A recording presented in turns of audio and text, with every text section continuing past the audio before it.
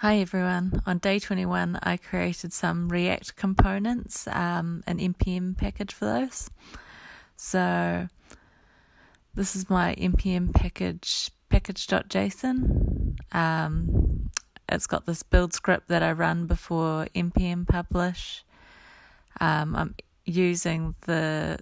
putting all the files into a distribution folder and then exporting them from there. And I had to set up Babel config so that the JSX was recognized.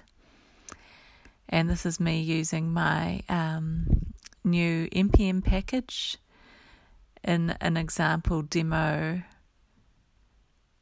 React website. I'll show you all of this can be found on my GitHub, so just take a look.